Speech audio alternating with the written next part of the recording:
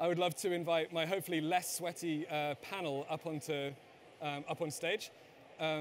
So in order of appearance, we have Alice Breeden, who was running the people functions for Google globally and is now at Heidrick, representing the people part of the equation. Marc, Lien, who is running the machine intelligence program at Lloyds Bank and is trying to put this whole process in place for Lloyds. And Sophie Richardson, who is from Microsoft and heads up the AI and data team at Microsoft, helping large clients work through these kinds of issues. Thank you. Water, even cold. I could do it with a towel as well. Thank you.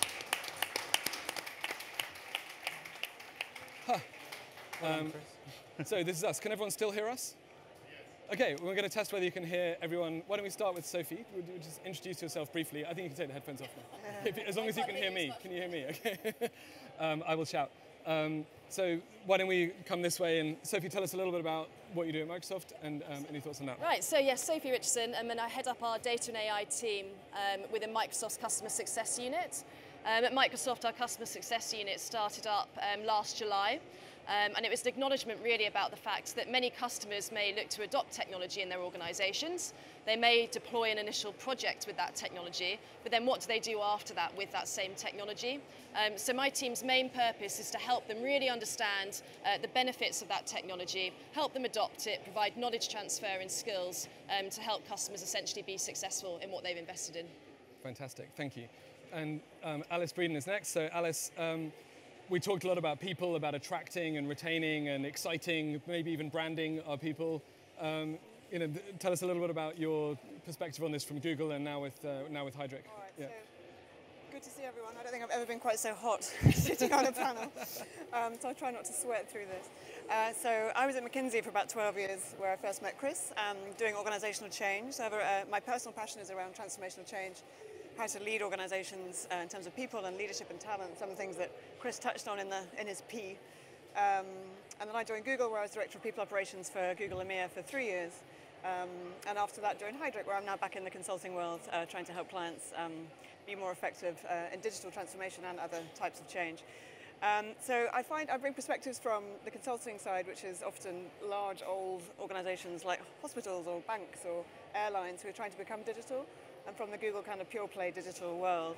And at Google, I think the things that I've taken from their 3 years at Google into kind of consulting is a strong focus on how you find your people, how you grow your people, and how you keep your people. And I think Google is very good at, particularly in a very heated software engineer market, focusing a lot of attention on recruitment. 2,000 in-house recruiters, never let it go out of house, no external search firms are used. Investing in education, investing in schools, girls who can, really getting the pipeline of people into that recruitment element. And on the growth side, given, the growth of the organization and the change of what it does over each year, enabling Googlers to teach each other. So on the growth side, how do you create a network of learning in these kinds of organizations where things are changing so fast? And then on the keep side, clearly with Google, the kind of ability to have an overall value proposition for an employee that's clearly well funded. In Google's case and lots of tech companies' case, not always, but alongside that thinking, what is it that we need to tell our people? What's our story? What's our purpose? What's our mission? What's our total value proposition to our employees, which you talked a little bit about too. So I try and keep those things with me now when talking to older organizations when they're trying to become digital and, recruit a digital officer and think about what did Google do? Not all of it's useful, but some of it I think could still resonate. And so, Marc, as we all know from the Lloyds TV advertising, Lloyds We're was old. 250 years old when Google was created in a garage somewhere on the West Coast. How are you thinking about bringing these kinds of technology to bear at scale in such a, forget legacy from the 90s, and we've got legacy from the sort of 1780s or something. How does that work? Just checking you can hear me okay? Yep, good. So actually reflecting on your presentation, Chris, I think what we're trying to do is deliver AI at scale in the enterprise. So a little bit, our story is quite similar to QuantumBlack, but inside rather than outside. So a lot of the things that you said resonate. Do any of you, just raise your hand if you have a product or bank with Lloyds or Halifax or Bank of Scotland or MBNA or Scottish Widows. So about somewhere between a third and half of the population in the UK have a product with Lloyds Banking Group. And so one of the things that excites me is that if we actually get this right, we can affect a lot of people. A lot of our colleagues, we've got 65,000 plus colleagues, and 30 million customers. And that's actually quite an exciting thing as a way to have impact quickly at scale. Now, we're on a bit of a journey here. We have some legacy challenges to overcome, I'm sure we'll get into a bit as well. But we are committed, and right at the heart of our strategy is upgrading our IT and our data and our AI and ML infrastructure to allow the diffusion of these technologies everywhere across the bank, not just doing in a couple of pockets. How are you making those choices? Because that's a multi-million or sort of dozens of millions of pounds question.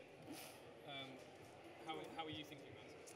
So, well, the first thing is value back, as you say. So I think if you take, the opportunities are so large, if you can unshackle the organization from some of the constraints people operate today with in terms of processes, data, and actually help them reimagine a new world, there are hundreds of millions of pounds of opportunity for the business and massive customer experience improvement everywhere.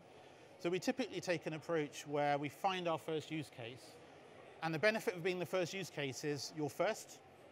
The downside is you have to pay the infrastructure tax to go and build the enabler that will allow everybody else to be second, third, fourth, fifth, and so on.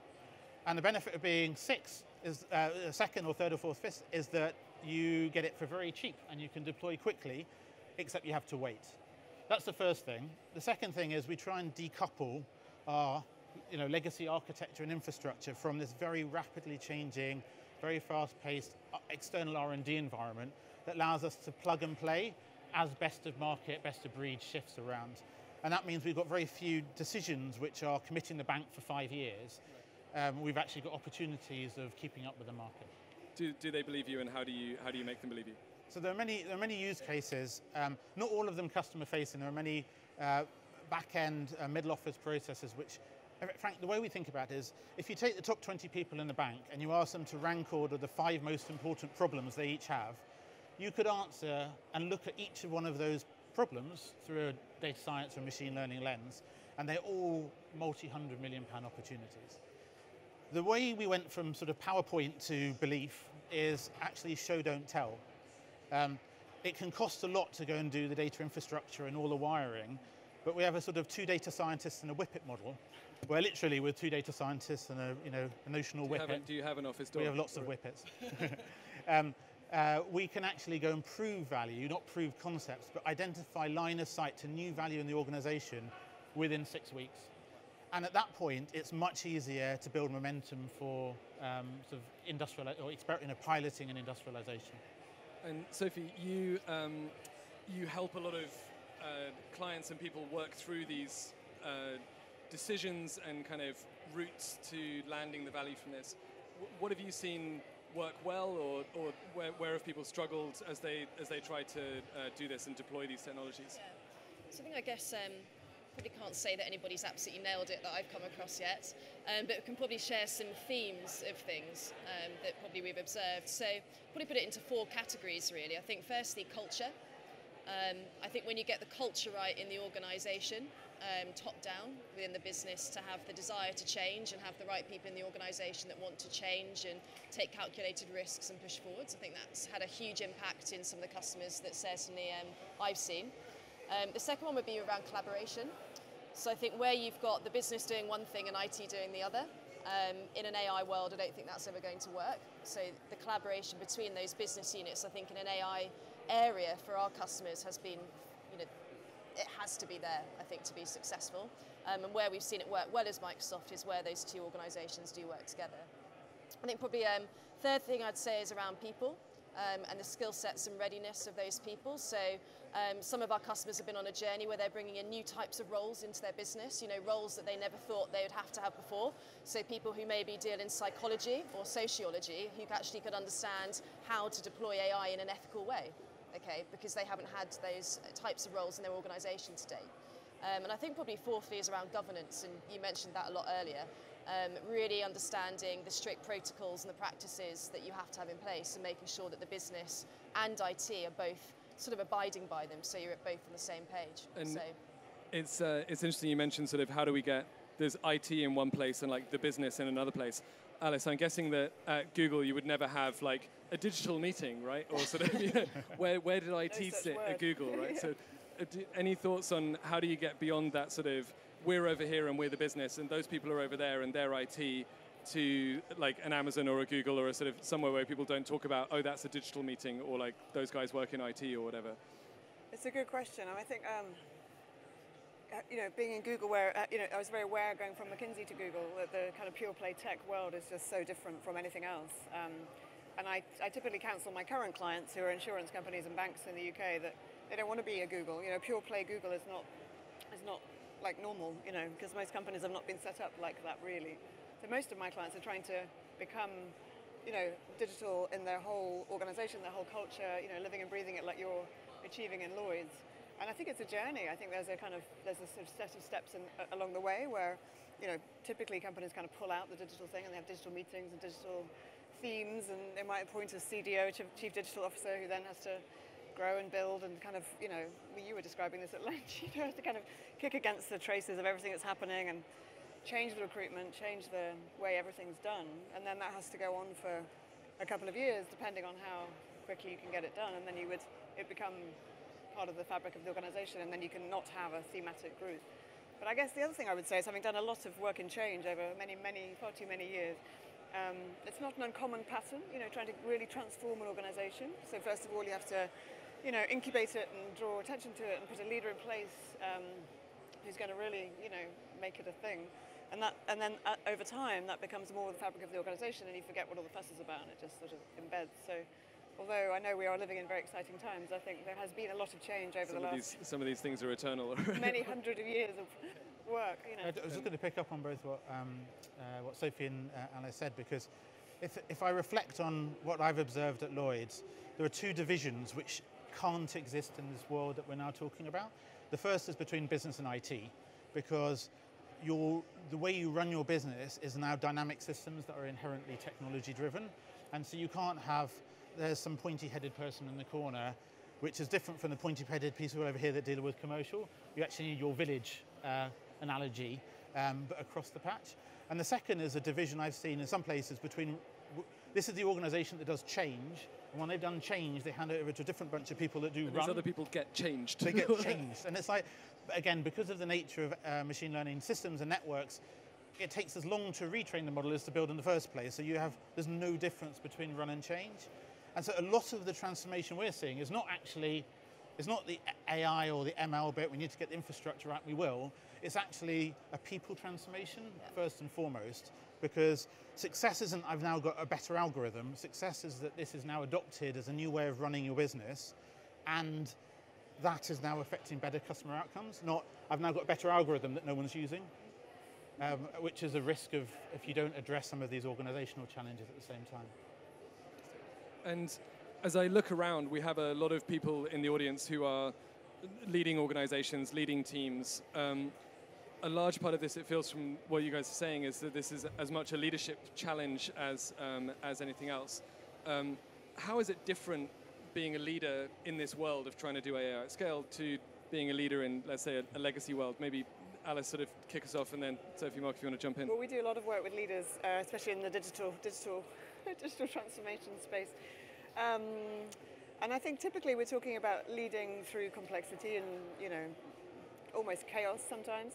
And I think some of the skills that requires is not to see change as a kind of waterfall diagram, as you've alluded to, or a thing that gets done and then given, which was also ever thus. But, you know, I think increasingly that's very outdated. So we talk about having to, you know, try lots of things at the edges. So lots of experimentation, getting feedback very quickly, sort of systems thinking, but applied to organizational change. So doing lots of things in lots of different places, getting feedback very quickly, being very agile, being very able to change course very quickly. These leadership capabilities around agility, failing fast. I mean, these are probably words and things you're very used to, but we're trying to, you know, enable leaders who haven't actually been rewarded or incentivized to do that sort of thing. You know, you actually need to have a waterfall, chart that says you're going to deliver this change by this time, and trying to get organizations to be comfortable with having very big ambitions. You know, we want to create a huge goal that is going to inspire and excite, and I've got no idea how we're going to get there. I'm going to try like 20 things, and half of them won't work.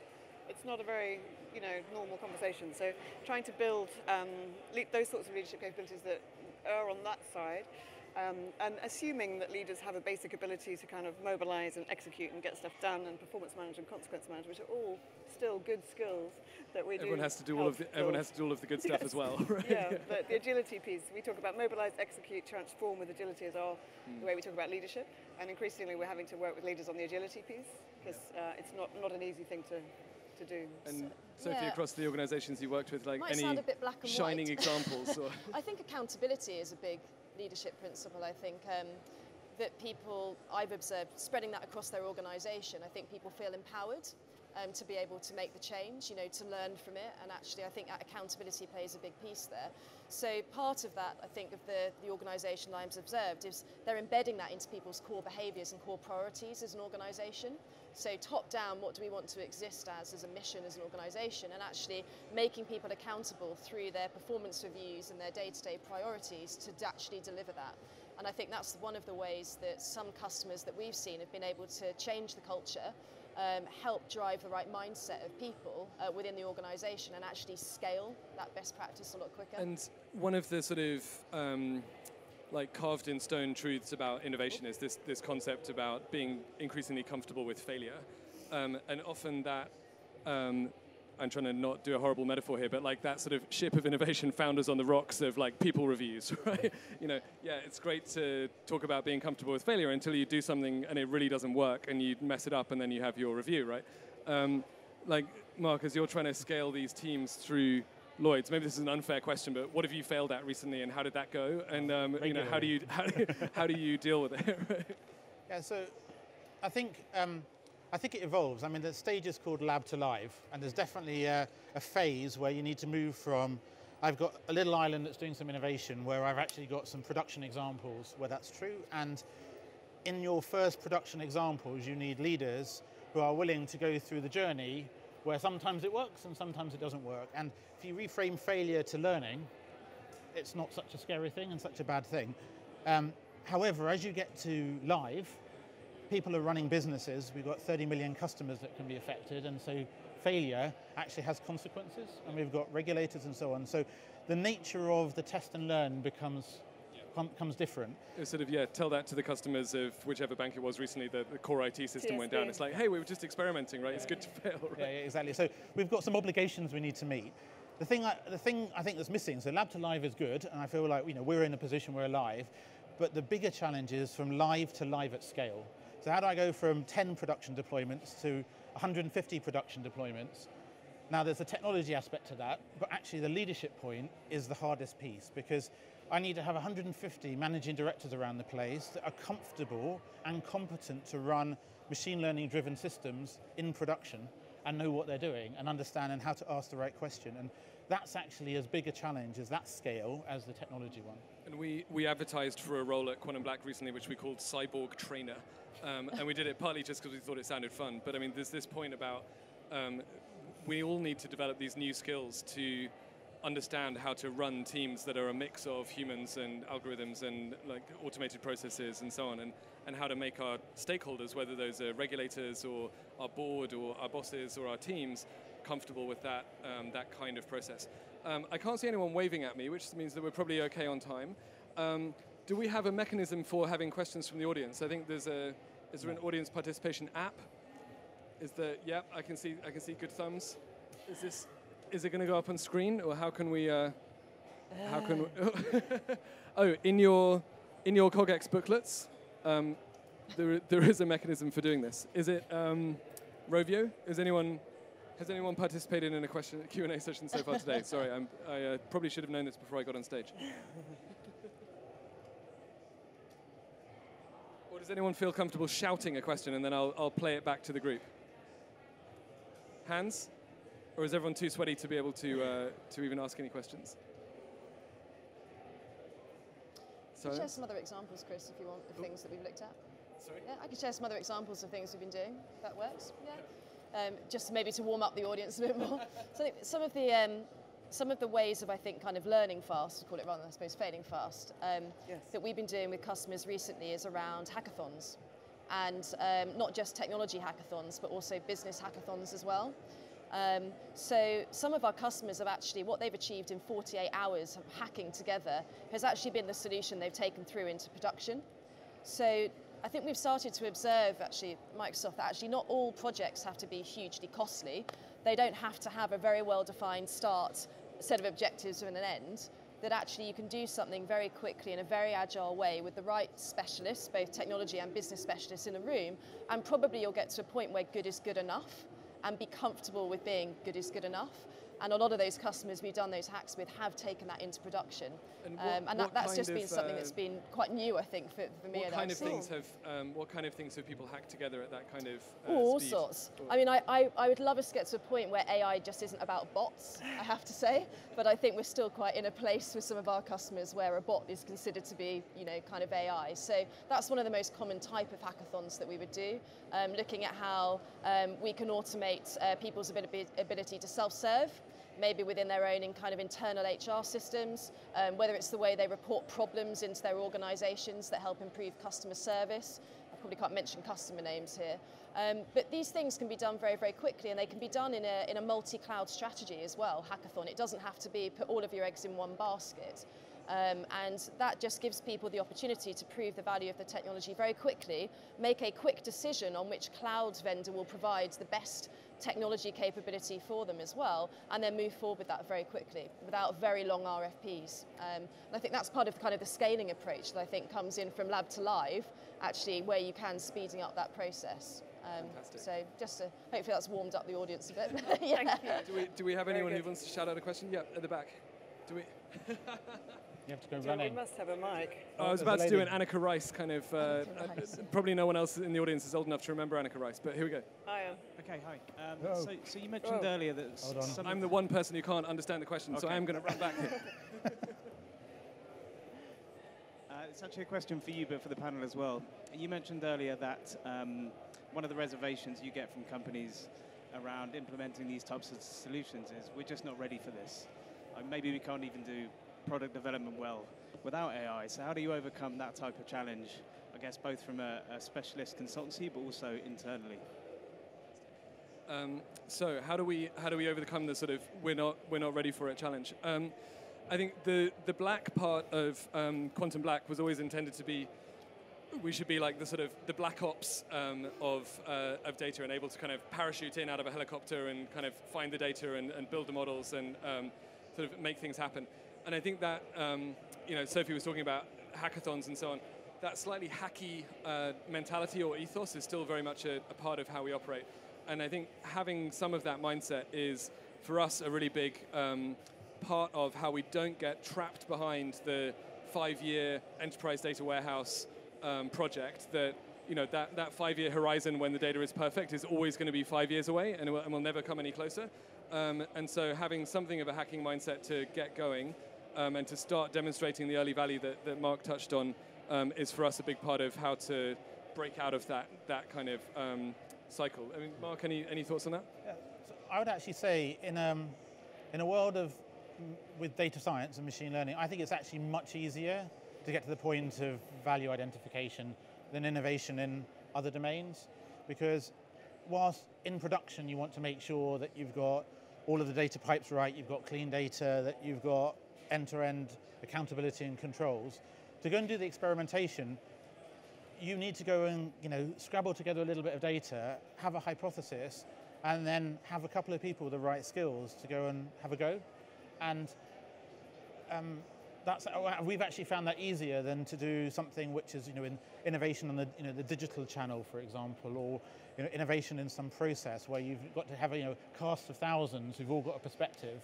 We've been able to do many dozens of experiments in a quarter, and I know half of them went nowhere, but half of them have actually shown real promise and have matured. And that's even before anywhere's really got hold of it. That's just almost. I feel like part of my team is in an R&D function, which is at very low cost, highly geared, staying 6 months ahead of everybody else to seed ideas to the MDs elsewhere in the bank that really there is something in your business here to look at.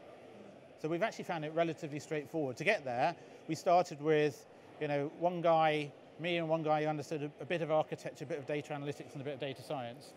And now we've scaled to a 30-person data science team, and all of the engineering and the rest of the village in terms of UX, UI that needs to go around it as well.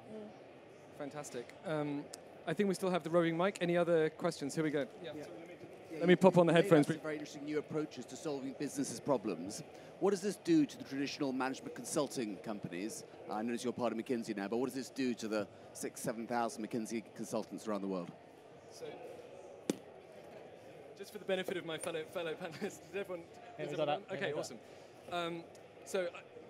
I think it changes management consulting very broadly. I can share a couple of thoughts on this from that perspective, and maybe you guys as kind of consumers to some extent of consultancy services can also share a thought. I mean, I think for McKinsey, it's fair to say the perspective was that all of these technological changes are going to change management consulting entirely, and that's, I think, a matter of public record. And McKinsey's first kind of technology venture was in 2007, which was the first kind of McKinsey solution.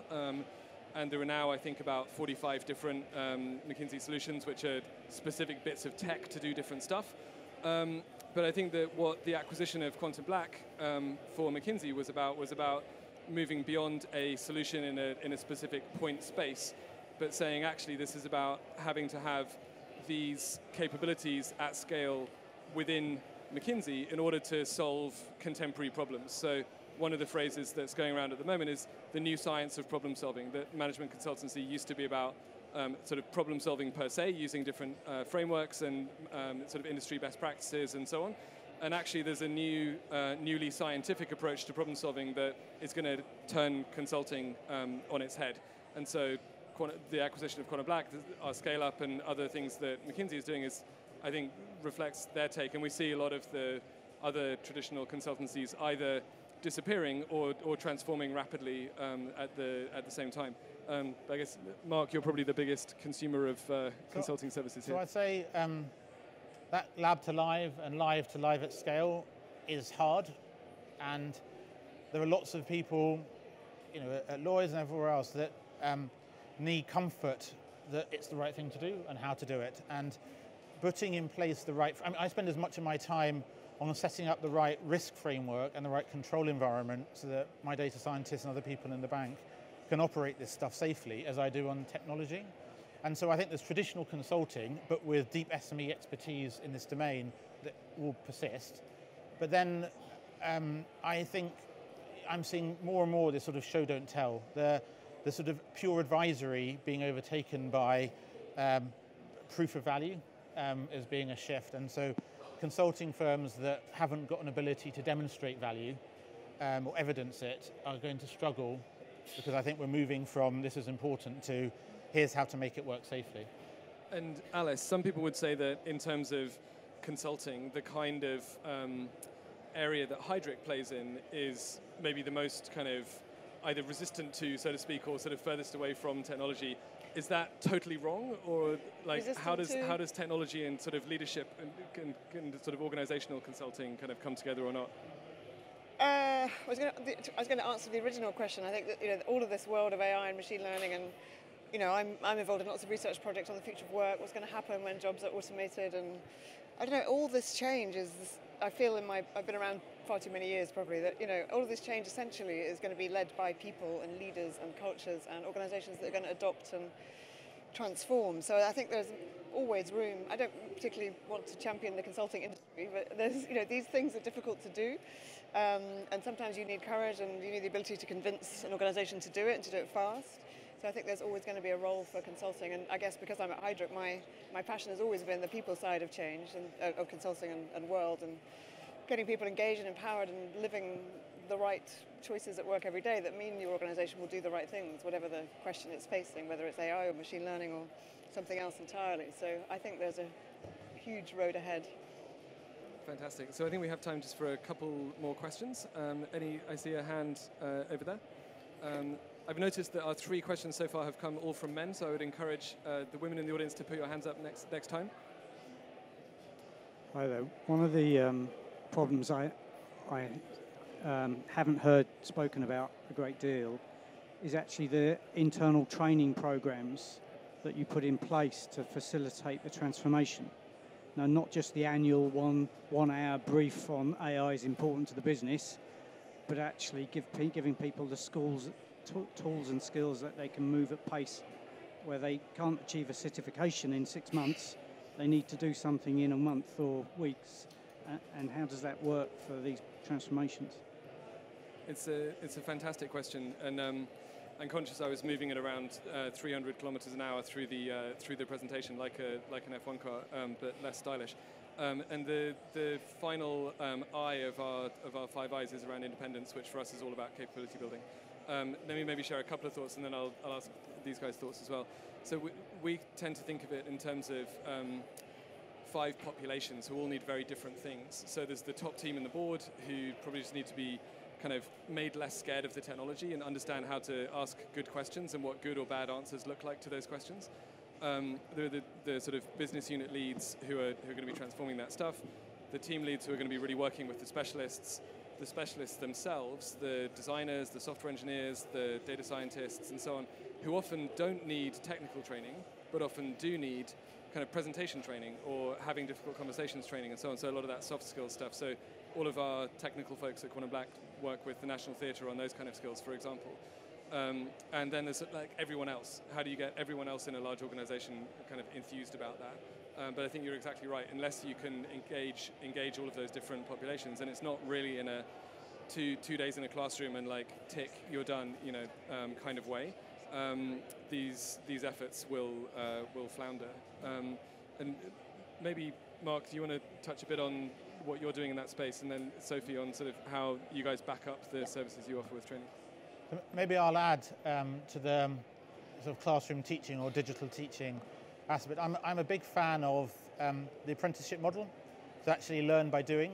And so in addition to sort of the broadcast, almost spray painting everybody so that we raise the bar everywhere, where we're actually working with a particular unit at transforming how that work gets done, we've got this concept of a model office where we create an environment for a new way of running that bit of the business. So if it's a planning team that does forecasting of call center demand, that team turns up in a model office with the data scientists and some agile coaches, and they live the experience. And it's really important because not only do they live the experience and have all sorts of aha moments, the technical teams actually learn as well, but importantly, that they have to run it once it's there.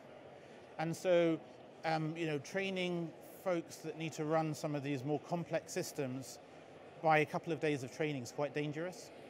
And so actually this model office concept of bringing through people through this sort of transformation engine means that we're upskilling and reskilling a large body of the bank at the same time as we go through our journey. Sophie, how do you help the organizations that you're working with as you're bringing AI and data and machine learning to the table to kind of build those skills? How do you guys think about that? Do you mind if I answer it from actually so I suppose I manage a large technical community myself, so probably in some cases have a similar challenge, because obviously our technology is moving at such a pace as well in terms of innovation, so we struggle to keep up with it. So if I answer it from that angle first, I think one of the things you've got to get right again is kind of the right people that want to be self-starters and actually learn themselves and have the passion for continuous learning. And I think that does come down to the talent that you actually acquire, because you can put on all the training in the world for people, but actually if they're not going to go away and want to have the passion to learn and look online and keep up to date with things, actually you're still going to fall behind, I think, in terms of your technical capability. So the people, a big thing that we support our customers with is getting the right people in that have that passion to learn and be at the forefront. In terms of, I guess, them self-learning, we're also seeing that for me it's about the community and actually bringing together the technical community within the organisations. So delivering things where they actually deliver brown bags to each other, or maybe you have a product champ in your organisation for a particular technical area that would deliver that brown bag. We do a series of sort of what we call tech huddles, where we bring together people and they do like TED Talks, 15 minutes, short, sharp. It means you create connections across the business with people that have had experiences, and it allows you to then follow up and get some more learning from them. So I think probably what I would summarise is I don't think learning is about formalised training particularly anymore. I think it does come down to people's passion to learn and bringing together communities where they are sharing and continuously evolving together. And that's the type of culture, I think, that we're seeing our customers want to get right. And it will also help with actually retaining talent within your business if you're actually driving that right type of thing. And you now, of course, have the world's largest development community because GitHub's now Yes. part of Microsoft Yeah. as of last week. Right? But, you know, So we I'm can gonna put you on deliver the all the spot and formal say, training. what's Microsoft's strategy for GitHub? No, I'm joking. Oh, God, no. But yeah, I mean, you know, there's formal training courses out Yeah. there. We do free stuff, paid stuff, but I don't think it's about that particularly to get it right anymore. And so we have just a couple of minutes left. Do we have one final question? Then we'll go into like popcorn answer mode. Any hands going up? I'll give it a 3, a 2, a 1. Yeah. Quick question. The name of the panel is Death to Pilot. Yeah. If there was one thing you could do to make sure that instead of some companies doing tens of pilots and then just 1 or 2 getting to production, to invert that so that most would get to production and a few would fail, what would be the single thing you do? If I'm tempted actually to just point a camera somewhere at my iPad screen, that was literally my closing question. So you're a pro, sir. You should be on stage next year. So guys, question. One piece of advice. What would it be? How do we solve this problem? I know this chap, so I can't answer. Plant. I think, you know, you summarise the fact that you've got to just do it, and I think do it now. I think there's, you know, take the moment to pause for reflection, get your ducks in a row in terms of the governance of your organisation, so set yourselves up for success with people, process, protocols, the landscape of what you need to know, so that kind of operating model, get it in place, take that moment to pause, and then I think you'd accelerate forward much quicker by just taking that second to pause. The pause for distinctiveness. Alice? I think I'd say, I've got to hear it in my headphones as well. I think I'd say the same sort of thing I've been saying, you know, through this panel, which is think about it as change as ever been, and you need the most important thing is to invest in leaders or to have leaders who are aligned, who believe, who understand, and who can walk the talk and be courageous and, you know, and pause if they need to and fail and learn all those wonderful things. If you don't get that right, I think it's very difficult to make this kind of shift across an organisation. And by leaders, I would say, you know, top 200, depends how big an organisation is, but quite a big number of people that you want to get aligned and organised. And then creating the culture around it. I mean, I think we've touched on this before, but, you know, how to engage and energise large numbers of people by, we did Googler to Googler learning in the, you know, like you talked about, you know, how can you set the thing up so it runs and, you know, so nourishes itself. Leadership, culture and community. Yes, okay. Exactly. Marc, well summarised. I'd say stop going on about AI. Stop talking about, remove AI, machine learning from your vocabulary entirely. Like, we don't talk about electricity. Like, I'm not going to tell Tabitha that you said that. Chief electricity officer in the bank is who, right? This is a general purpose technology that can be deployed across the organization. And don't have an ambition of making AI really big. Have an ambition of diffusing it. It's sort of Intel inside. It sort of powers lots of things, but the things it powers are much more important than AI. That would be my top tip. Fantastic. Well, please join me in thanking our panelists, Marc, Alice and Sophie. Thank you guys very much indeed, and enjoy the rest of the show.